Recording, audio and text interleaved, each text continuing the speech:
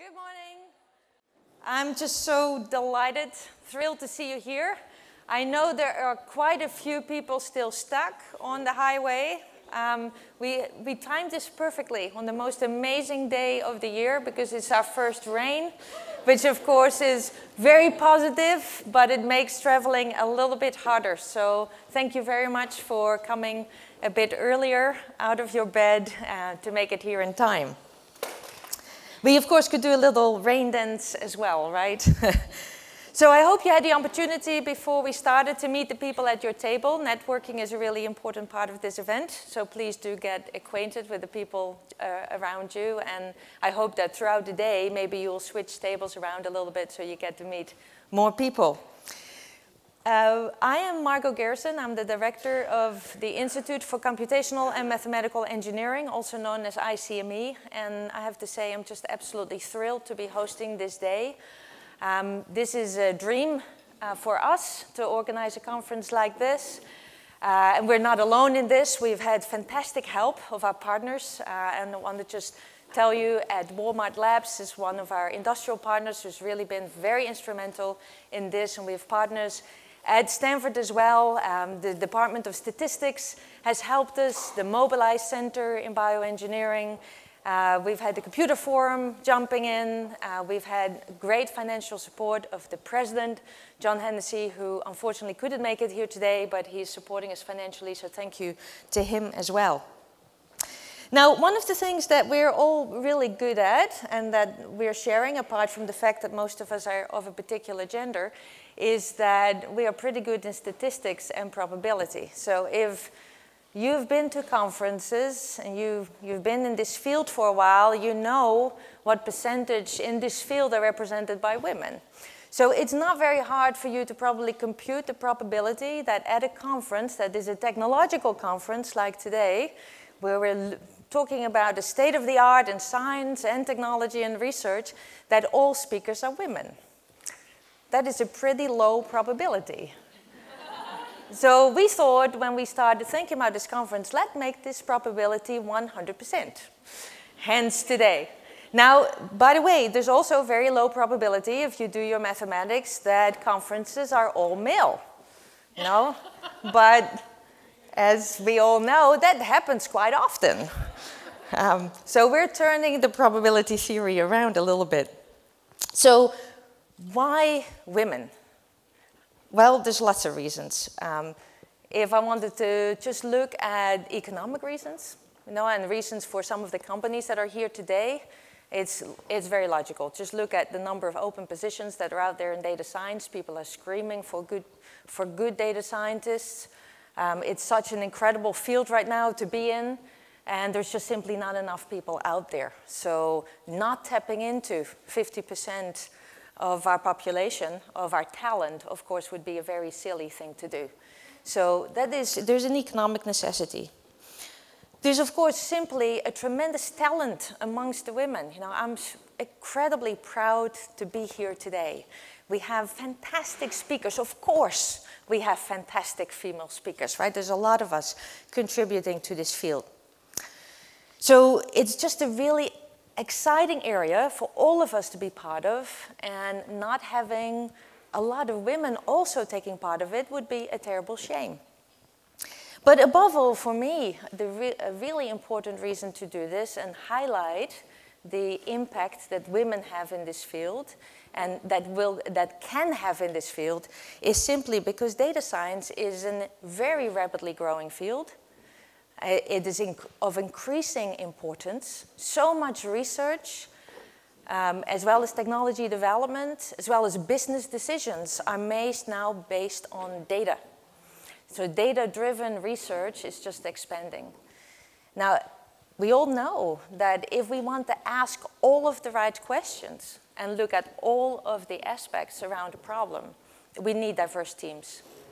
And so with this in mind, that data science is helping drive science and technology, is helping drive society, is helping drive our future, it is incredibly important to have inclusiveness. And so this is why I'm so happy to see all of you here today. Now, you and the tables here today are going to be setting the stage for data science and already are. And so that, and you will be inspiring a lot of other women to go in this field as well. So you're the shapers of the future here of data science. And that's really why we organized WiDS, to bring women together, to inspire, to develop networks, to listen to fantastic talks on very good technology and science. So there was a lot of enthusiasm for this conference, and I know that when people start to come in, when they come in with all the traffic jams around, then we'll have a full house here. And that's really great. So because of that excitement, we decided, oh, WiDS 2. The second conference. We're already starting to plan for that. And I just wanted to let you know that is going to be in February 2017. November 2016 didn't seem to be a great time because there was this little election going on. So we thought we'd push it to February 2017. So save the date for that. Now, at this conference, we will have about 90 different companies represented, about 30 universities or national labs. We're live streaming, and there are many places where this is done. Berkeley, for example, University of Virginia. So I wanted to give a big shout out to those of you who are joining us. I should look in the camera. Those of you who are joining us out there on the live stream, welcome. Okay, now grab your program, because I have to tell you a little bit about this conference. So there's programs on your table. Really important, at the first page of this program is our Twitter handle. And I could ask you to all grab your smartphones and start tweeting if you'd like. Take a picture of your table and tweet the picture. You will find on the second page all of our sponsors again. There's also a table outside that will have some information from these sponsors. Program at a glance. I will be emceeing today, and we're going to be running a tight ship. So what that may mean is that there may not be enough time after a talk to ask questions. And rather than running late, we'll just keep the questions for the breaks. Okay, so if you're really interested in talking to one of the speakers, we're very informal here. Please seek them out at the coffee breaks or at the lunch breaks. We will have plenty of breaks for that, or at the reception at the end of the conference, and ask your question then. And as you will see in a minute, we'll also have loads of opportunity for you to follow up with speakers as well at the end of the conference. So the lunch, what is really important for me to point out to you is that we have lunchtime breakouts. So you could see this as our on-conference time, if you'd like. There's small group discussions that will be held. Some of them have already been pre-arranged, and they're listed on the board just in front of this big hall. You can go there and sign up for any of these lunch break discussion tables. If you yourself have a burning topic that you would like to discuss at lunch, you can volunteer to lead a discussion as well. So in the coffee break, please get yourself over to the board, sign up for a lunch table topic, or volunteer to organize one yourself. Just before the lunch, I will tell you where to go for particular topics. Okay, so we'll orchestrate that, but this morning we'll try to get all the topics lined up. In the program, you will have the bios of all of the speakers. They are categorized by type of speakers. So we have some invited speakers, we have some fantastic tech speakers, and we have panelists. And so they're organized by group and then alphabetical. Because you have the bios of everybody, when I'm announcing somebody, I won't spend too much time telling you about what they've done. You can read that yourself as well, so we have more time to listen to them. One of the main, really important purposes of this conference is to create opportunities for you to find each other, to make connections, to find mentors, and to have ongoing discussions about technology, about careers, about anything that is important to you. The unconference is one way of doing that. The other way for us to help orchestrate that is to have a continue the discussion website through a partner company called Talking Cranes. So if you go to one of the last pages in your program, you will see information about this. So the Talking Cranes, they set up a platform for continuing engagement.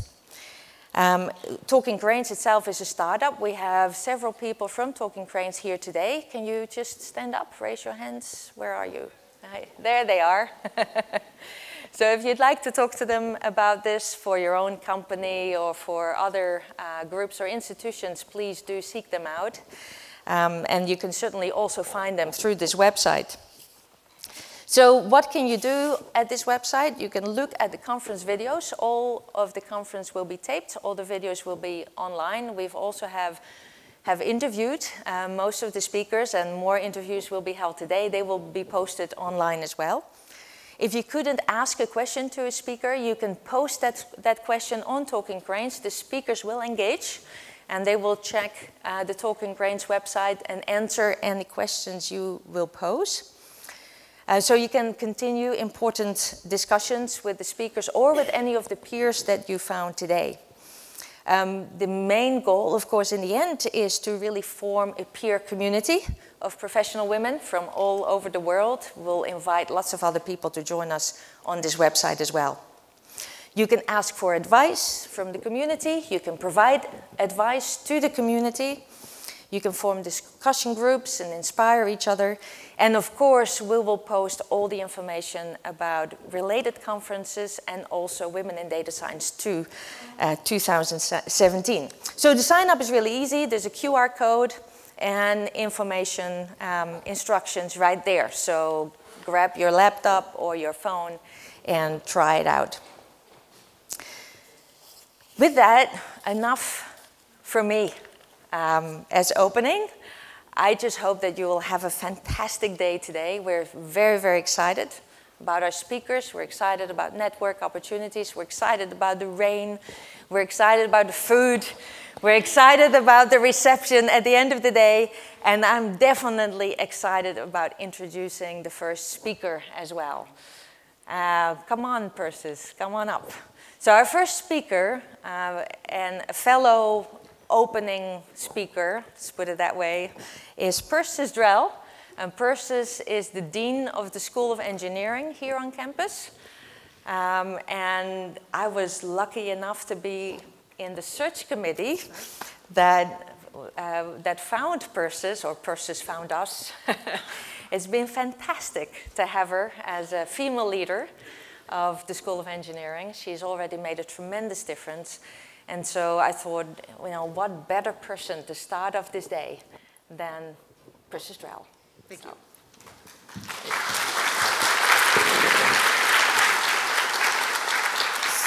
So I'm really just here to welcome you.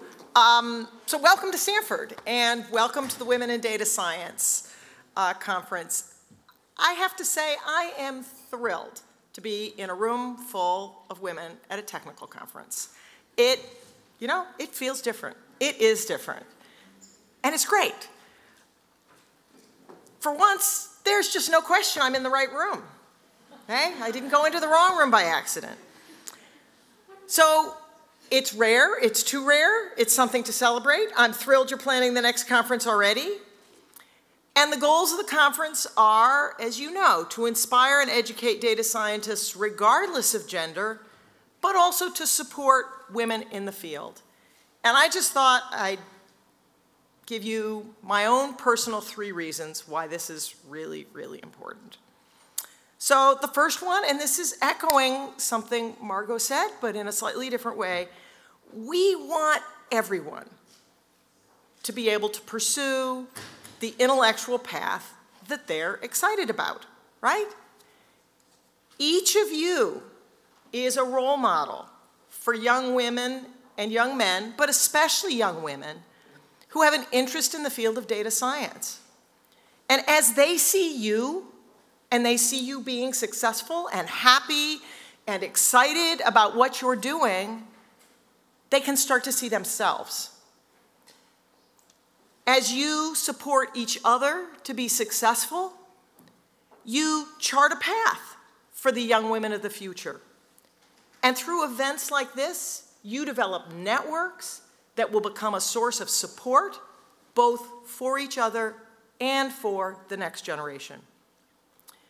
Now, there's a reason we need young women and young men to be contributing to this field. Solutions to the challenges of our future increasingly link back to data and data science. If there is a field that will define the next decades, it is yours. We can't afford to live in a society that in subtle and maybe some not so subtle ways actually discourages half the population from careers in this exciting field. But finally, and always important to emphasize, when there are hard problems to be solved, everyone in this room brings an important and a unique and a different and a diverse point of view to the table. There is a lot of talk right now about the importance of diversity, especially in Silicon Valley. But what often gets left out is why it is important. And I tell you, I feel this one particularly because our students are a bit confused sometimes. It's moving back into a check the box kind of mentality, and that is really bad. Diversity is not about checking a box. Our students, our very diverse students here at Stanford, are not here because we were checking boxes.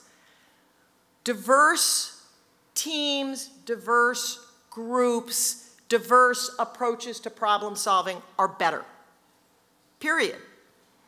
When there is a difficult challenge to address, and our world is full of difficult challenges, we need a diversity of thought, a diversity of approaches, a diversity of styles to get to the solutions. And that's why we need diverse teams. Now, let's acknowledge sometimes diverse teams can be more difficult to manage. It's really great to manage a team where everyone agrees with you, but you will not get to the right answer.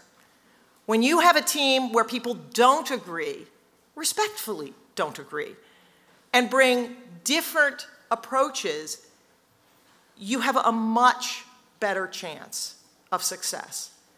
And working in teams where people come from the same background and have the same approach, in my view, is a path to failure. And unfortunately, I have a little experience watching it go to failure. So this one means a lot to me. So I encourage you to celebrate, to enjoy this conference, understand your role, and accept your role in inspiring the next generation to follow their passion and make contributions to this important field, especially young women. And for each of you, cherish your roles as the disruptors, as the outsiders, as the leaders, as the team members, and help keep the reason that we continue to need to push for diversity front and center. So have a great conference.